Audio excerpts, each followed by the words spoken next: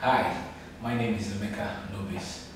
I can remember in the year 1994 when my father used to visit me back then in the boarding school with his old 404 Peugeot.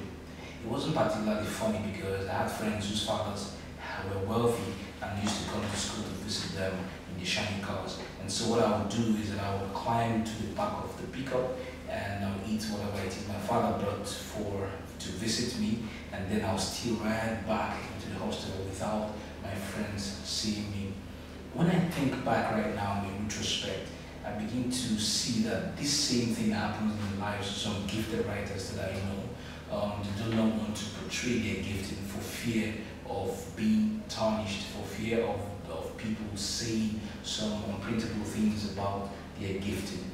The thing is that I've seen lots of individuals who do this because I've got into the psychology that is so common in our nation, where we listen to and hear statements like writers are poor people that who read in Nigeria and that you cannot live off the proceeds of writing.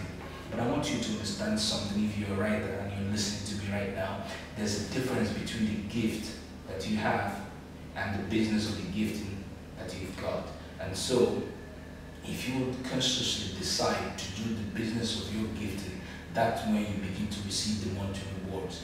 But you can't just be passionate about your writing. You can't eat it.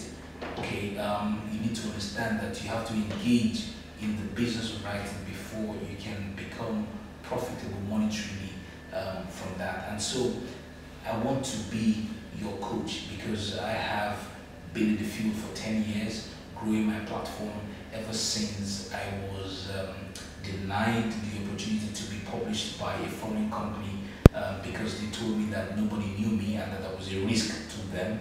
And so I decided to grow my platform formidably, being visible to the people who need me and communicating essentially to the tribe that follow my works. And so I want to help you to be like that too. I want to help you to come to the point where you can have your own formidable platform and you can stand on it and reach out your voice to the world.